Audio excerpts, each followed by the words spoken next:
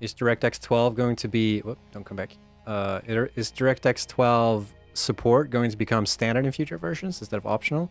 So I'm pretty sure, like, in most games, you can never, like, really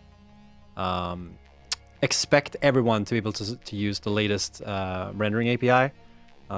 So, like, we would like to have DirectX 12 be enabled by default for most people and, like, have it work.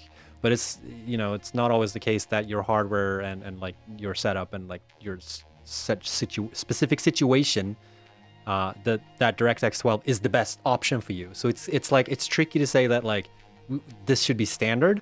Obviously there are things in DirectX 12 that are much more performant in our case, like draw calls, stuff like that are way better in DirectX 12. So if in our game, it makes a huge difference.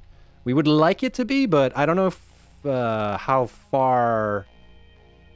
Like, maybe at some point, we don't know.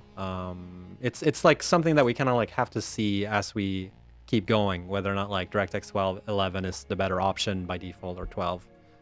It's something we're gonna like figure out as we keep working on it.